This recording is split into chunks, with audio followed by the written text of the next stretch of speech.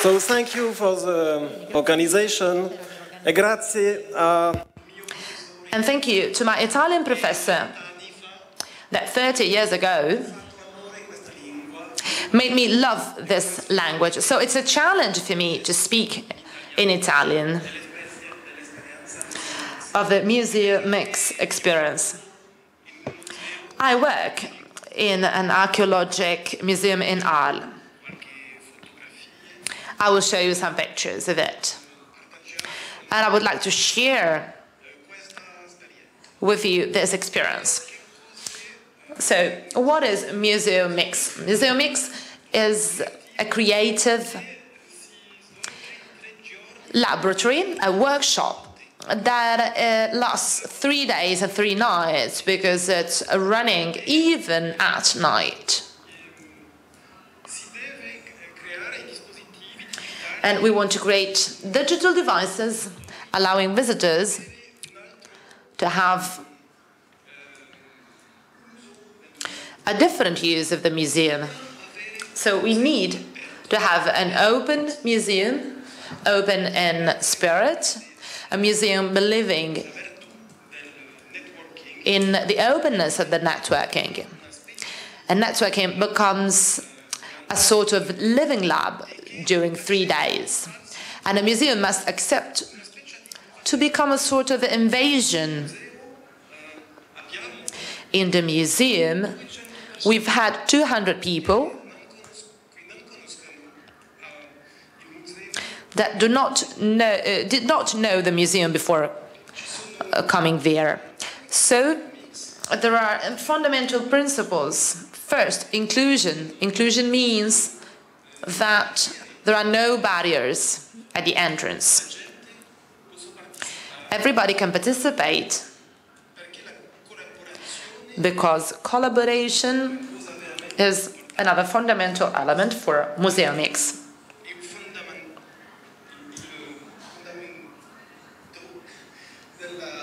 And it's a foundation of the whole activity.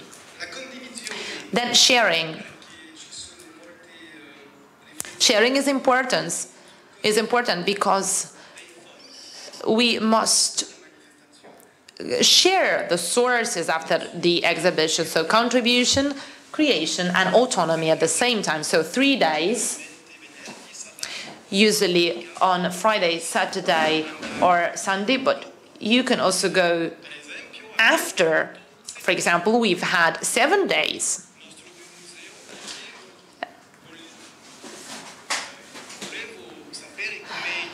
Because we wanted to know how visitors can interact with these prototypes and objects. It's not just about mathematics. It's a sort of model of how Museomix can work. There are 5, 6, or 10 teams, depending on a museum. And the teams have organization resources, communication, welcoming. So, for example, there are 225 people involved within these Museomix. This is just an example. You don't have to do exactly like this. And then the composition of the team is based on a multidisciplinary approach. For example, involving cultural mediation, different expertise, coding, fabrication, communication. And for each team, there's a coach that we named the facilitator, in inverted commas, if you would like to call it like this.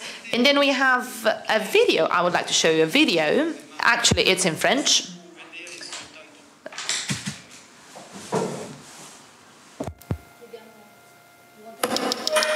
Yes. Ah, le luci, per favore. Le luci. Oh, scusa, non è il buono? Questo? Sì. Questo spiega come funziona. This explains how Museomix works.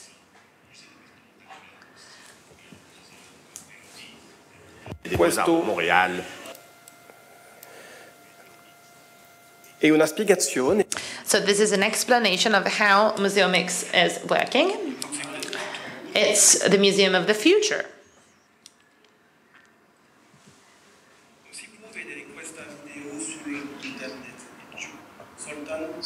Actually, you cannot watch this video on the internet.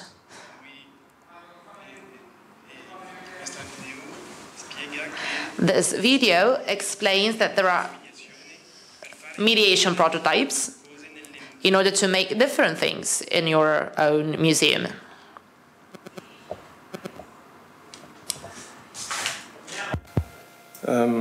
Scusa. Sì? Allora, l'esempio di...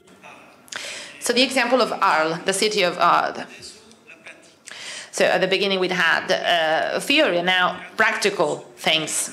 Arles is in a southern part of France, close to Marseille. It's a very old city. It's world cultural heritage.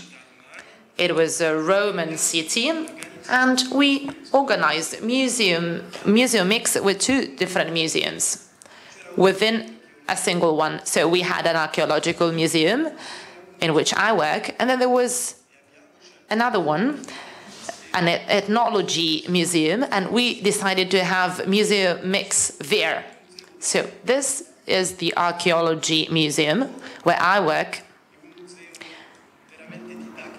It's a very didactic museum, but maybe mostly, I would say, traditional low-tech museum, because there are no digital technologies.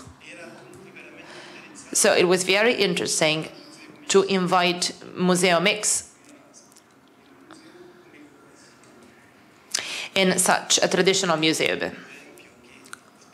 There are models explaining the ancient times, and for example, this is a ship. It's extraordinary. It's 30 meters long, and it was discovered in the river just next to the museum. In the museum, we have different resources for Museomix. We have a restoration laboratory and other resources. We needed 10 months of preparation to develop a community. And in the afternoon, we will have a workshop. So we can have the possibility to talk about how to create a community, for example, in Poland or in this region. So Fab Lab, museums, universities, visitors, volunteers. So gathering and making different people meet within this project and try to organize this project. So we must convince people about its protection, because it is a unique opportunity, and also find, of course, fundings. On the YouTube, we created different videos with experts explaining the challenges of the museum, and in particular of archaeological and ethnographic museums. And you can watch these videos, they are 2 minutes long, to explain a particular issue. And visitors, we spend time with the visitors in the museum to listen to them.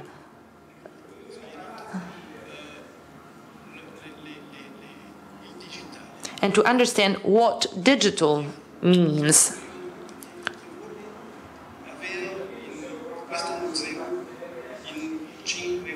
So what they would like to have in 5 or 10 years in the museum. So the examples are, for example, visualizing the structure of the archaeological research, so how you can see something that is not usually visible.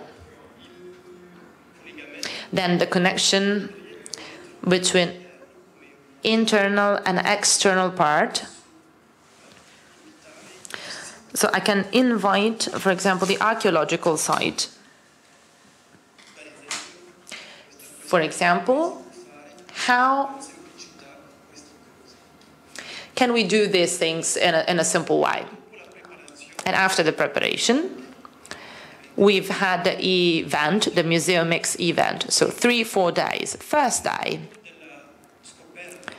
it's about discovering the museum, but the museum is discovered in just 1 hour. 30 minutes, 1 hour. So you can imagine how difficult it is to choose a special way to share the experience museum. Then there are pitches on different issues of the museum, and then teams. Teams are organized. Here we have 8 teams in this museum. And the work is done there. They eat in the museum, they can sleep in the museum, so it's actually a very inclusive experience. On the second day, prototypes start to be made, and the museum staff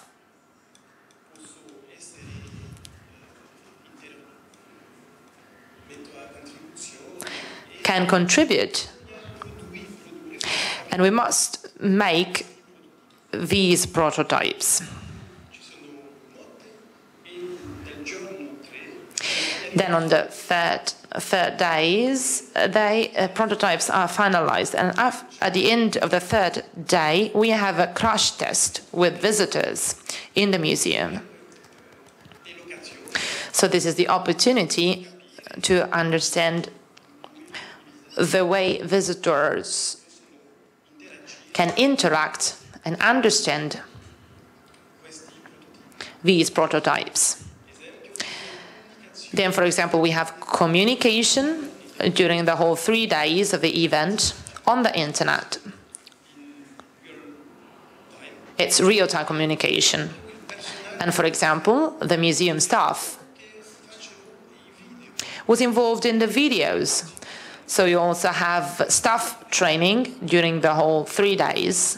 So very interesting to change their own role, to do something different.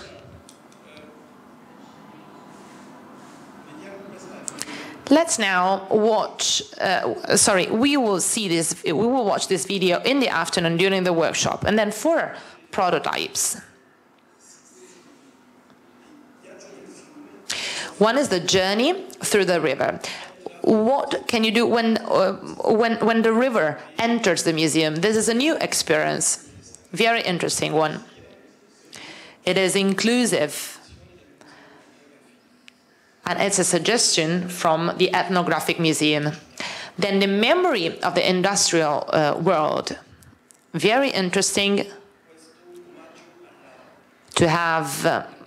Let's say, to remind of the industrial work memory and have an archaeological museum, and then interacting with the museum models. How can you understand the urban planning of the past? Very interesting. We've had 8 prototypes,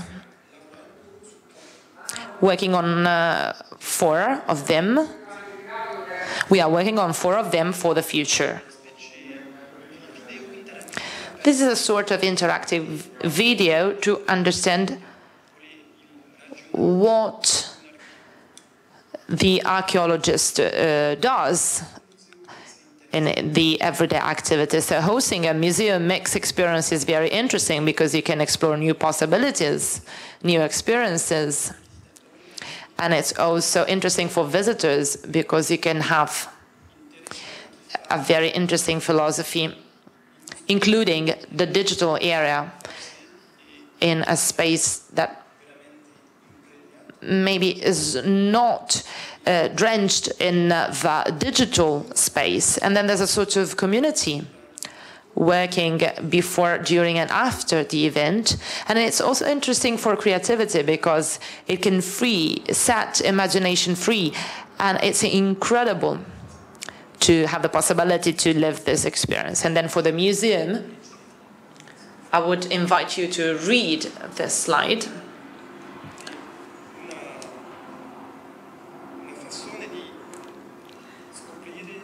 And it's a way to discover